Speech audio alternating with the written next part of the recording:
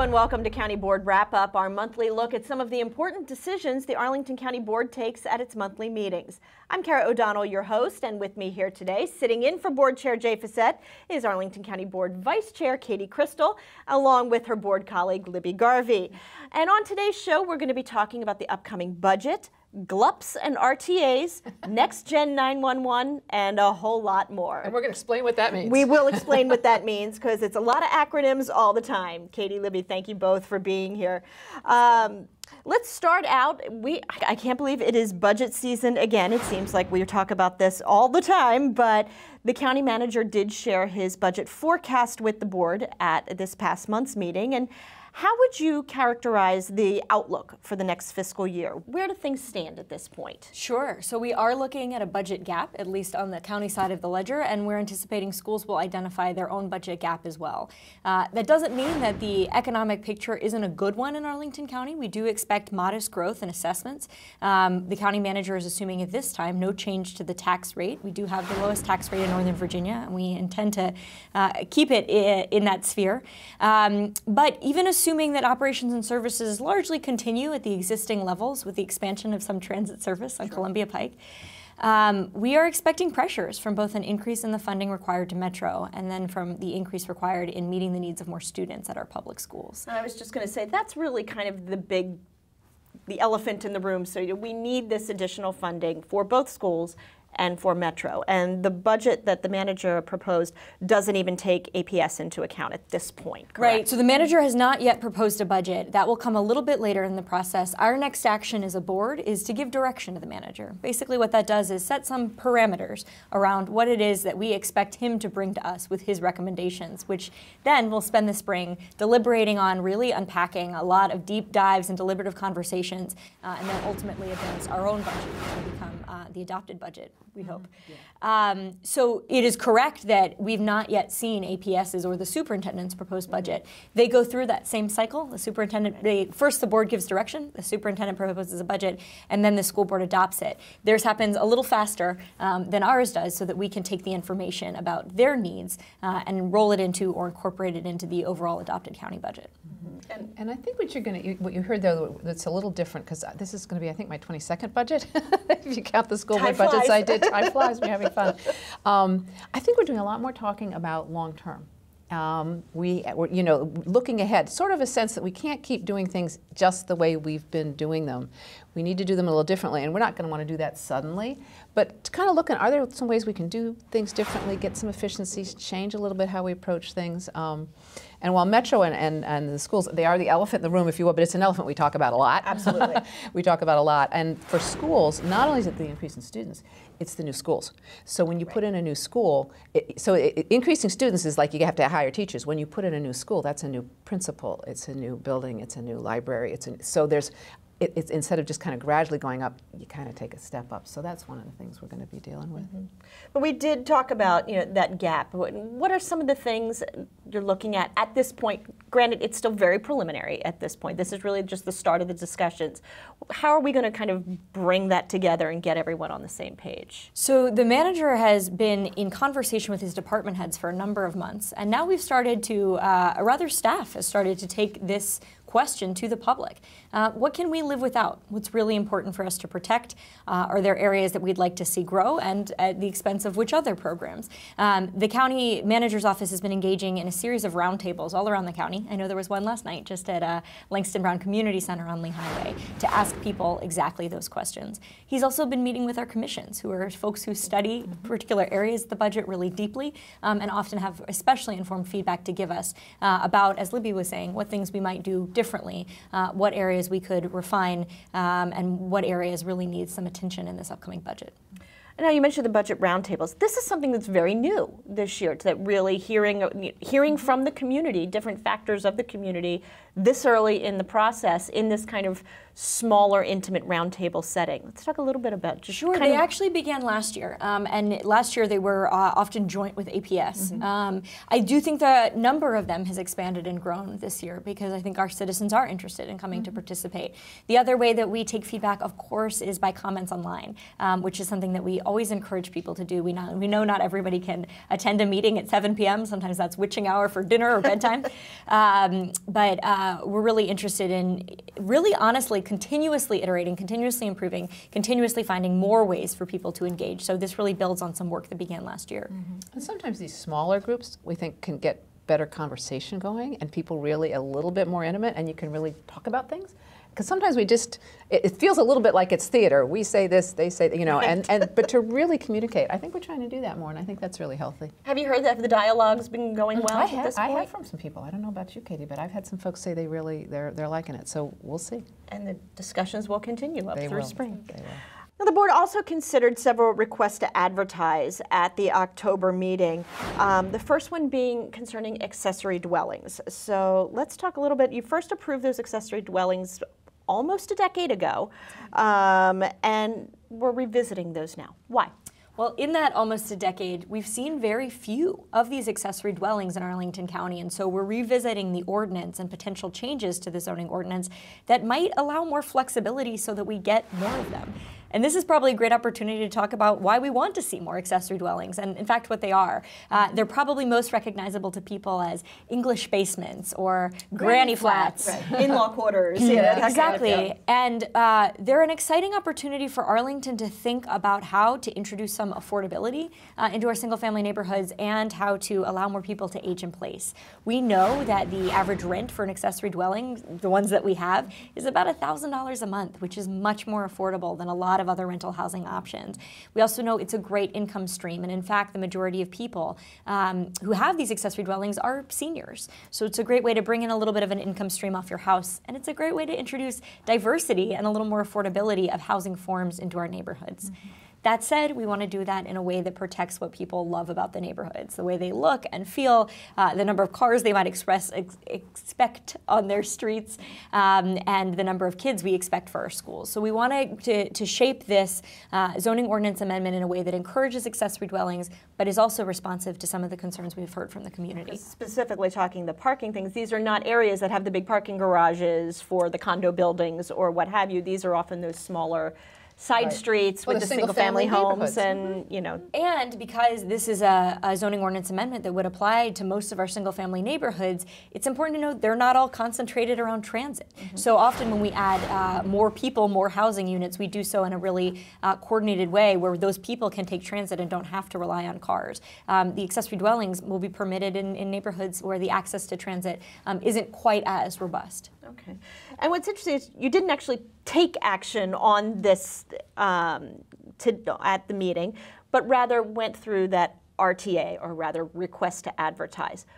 Tell me a little bit about this process, why we even go through this process. Absolutely. So the advertisement of the scope of changes that we might consider before the board, the actual advertisement itself is required by state law, but the board weighing in to shape what the language of that advertisement isn't. It's a practice that's evolved in Arlington because we've learned that you cannot take a policy action outside the scope of what you've advertised. So doing these RTAs, these requests to advertise hearings, lets us as board members shape the parameters of what it is that we will then be considering with the community. I think it allows for a discussion that's more focused, where people feel like the concerns that they're interested in raising, they have room to raise, and it gives us as board members a little bit of a preview about some of those issues we really are seeking to resolve with the community and with staff.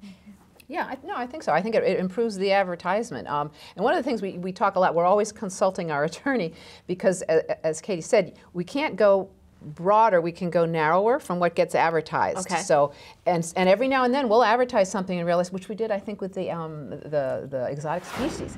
So you all of a sudden you got to go back. You have to even re-advertise if you want to make something broader. But if you make it smaller, it's okay. So we try, when we do the authorization, is to make it the request to authorize. We try to make it pretty broad. And again, it's to get people to comment and look at it. And in fact, I've found that when we actually have something that comes before the board and we vote on it, people pay attention. Otherwise, people are likely to not pay attention until it comes to it later, and then it's kind of too late to make some of the changes. So it's really part of our communication process in really many just ways. kind of to get everybody on the same page to start that discussion. Yep. And we did 3 of them this meeting. We did. Yeah. So where do we go from here, specifically with the accessory dwellings and then the other request to advertise that we had this week? Absolutely. So what we advertised is public hearings by the Planning Commission and the County Board, and those will take place in November. It's an opportunity to further refine the proposed zoning ordinance amendments, which I should mention are actually the recommendations of a work group. We're really grateful to our citizen leaders, our commissioners, and those who have engaged with them through an accessory dwellings work group that did recommend these changes to us. So the conversation continues. There'll be formal hearings by the Planning Commission and the County Board in November, and we'll look forward to making some changes in November, we hope, to encourage this use. Okay. Well, we're going to take a short break now, but when we come back, we're going to be talking GLUP and the future of 911. Stay with us.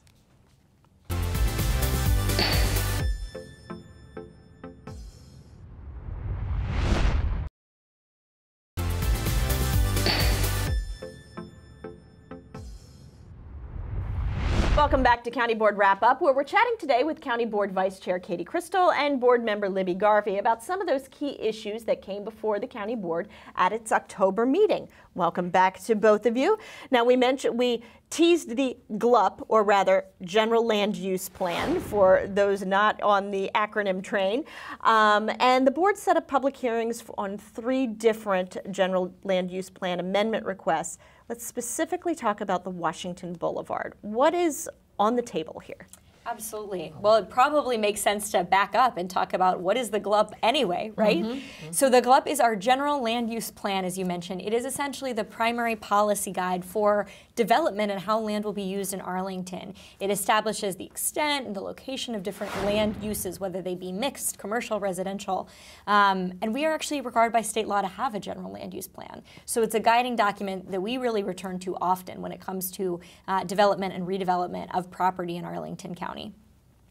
The reason we're considering an amendment to the GLUP, or the reason we consider any amendment to the GLUP, is that we have a request from property owners for parcels that lie outside of an existing sector plan. Okay. In this case, the Virginia Square sector plan. So generally, if you're going to redevelop a parcel in Roslyn or Ballston or Virginia Square or somewhere along the Route 1 corridor in Pentagon City or Crystal City, we have policy guidance that the community has worked together to shape exactly in the form of sector plans or area plans.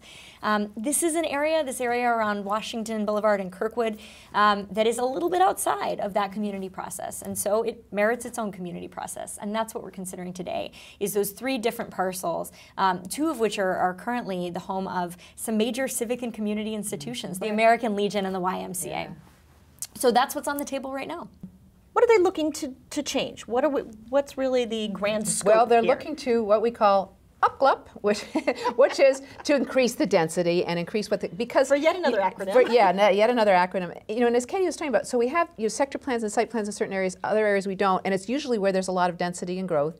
And basically, we're growing and becoming more urban. And if you drive along that section of Kirkwood along Washington Boulevard, it's clear that we're about to get a little more dense, a little more. It's kind of the veterans of foreign wars, the VFWs post there. That was built in the 40s, I think it was. And the Y is clearly, really needs to be renovated and changed. And the whole area has a feel of decades ago.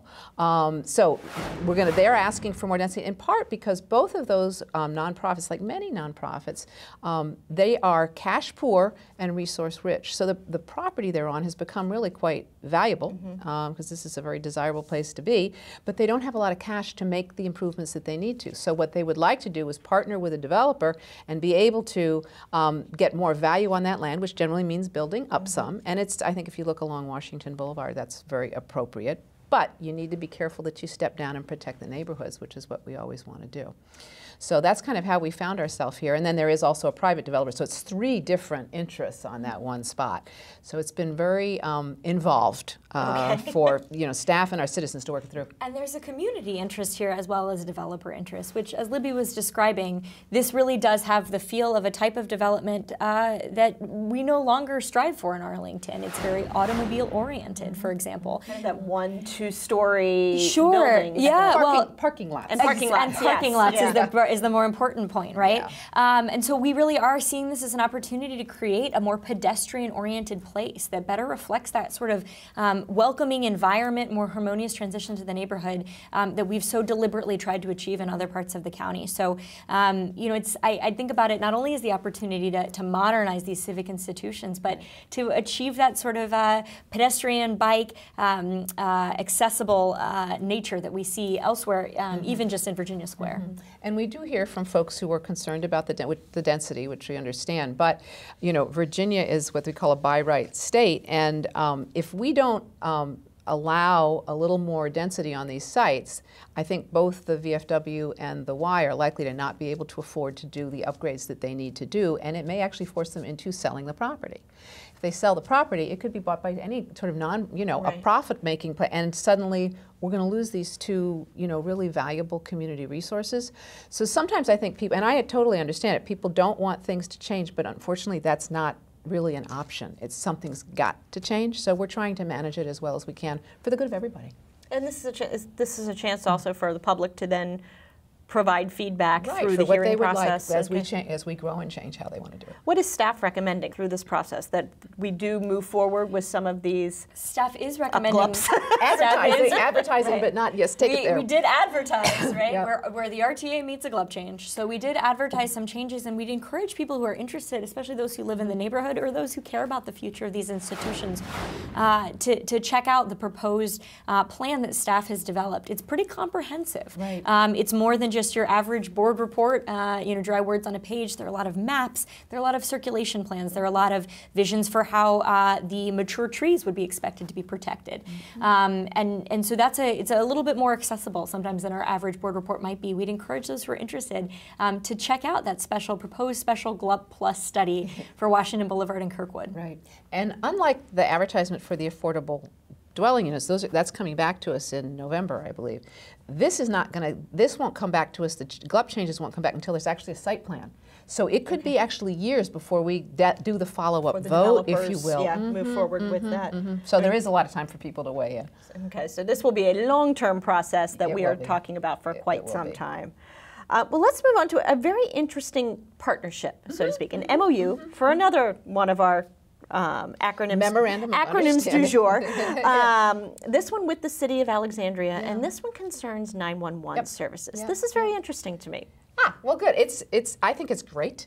We remember back to 9/11. And one of the issues then was what they call interoperability, which meant that sometimes the firemen who were there, say from Arlington, couldn't talk to the firemen from the district or from Alexandria because everybody came to the scene of that event.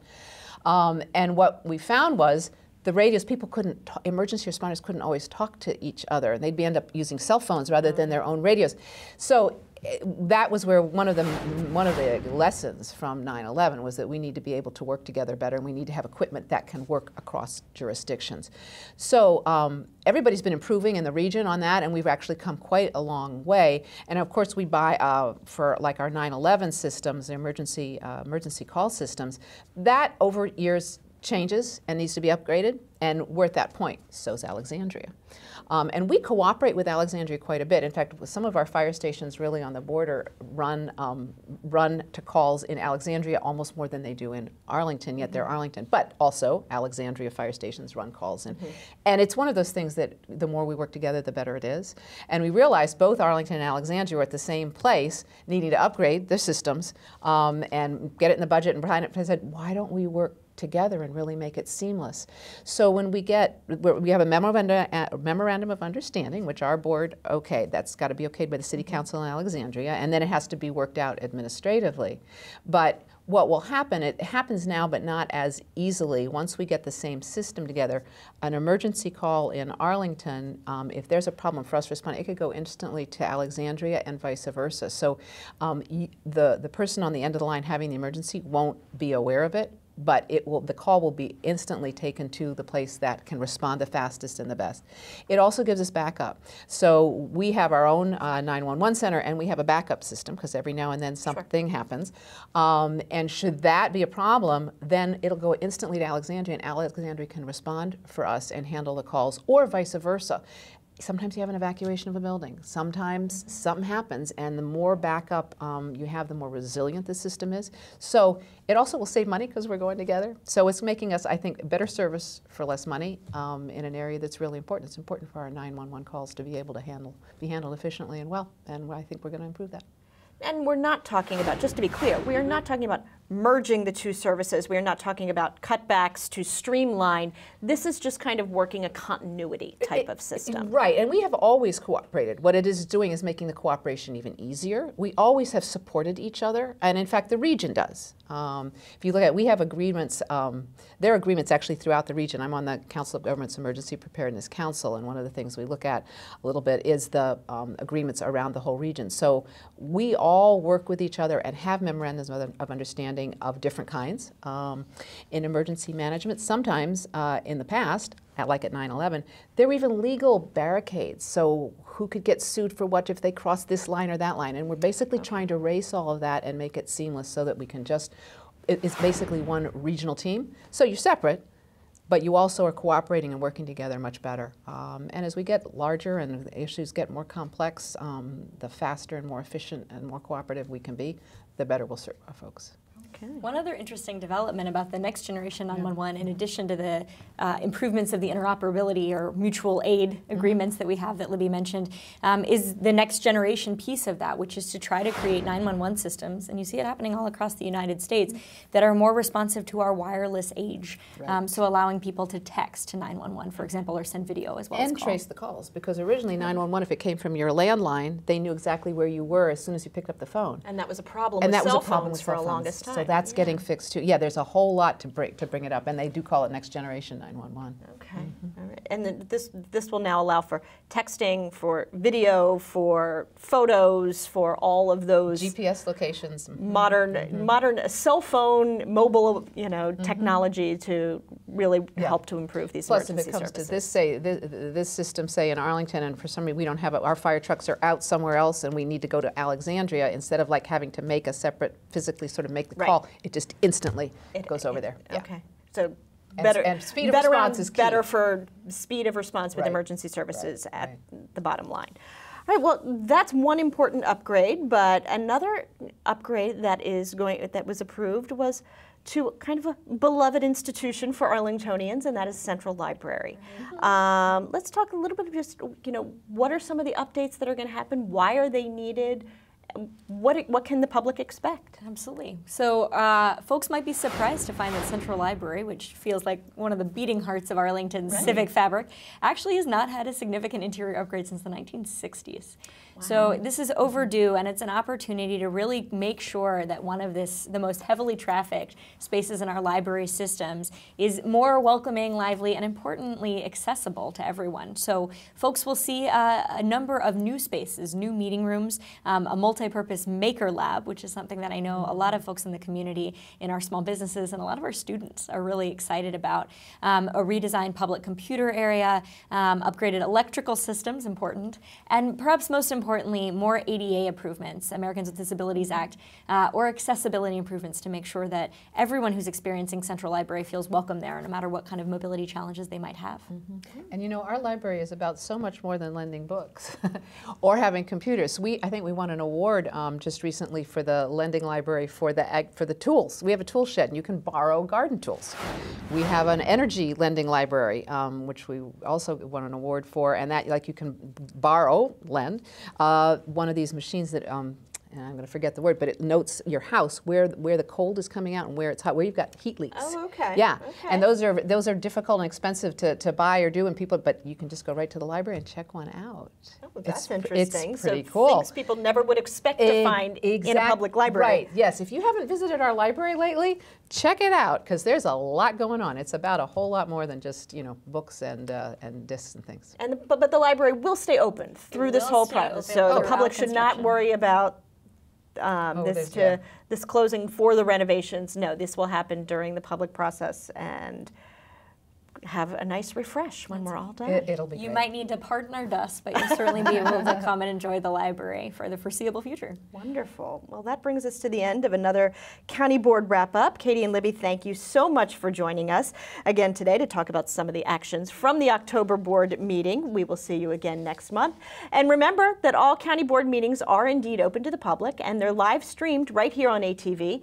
You can find the schedule and information on speaking at a board meeting on our website at countyboard.arlingtonva.us. To learn how you can get involved in county government or to make sure your voice is heard on the issues, visit us at topics.arlingtonva.us/engage, our civic engagement webpage. That's where you can share your ideas and learn how to get involved in the county issues. We'll be back with another County Board wrap-up after Thanksgiving, so enjoy the holiday. We'll see you again soon.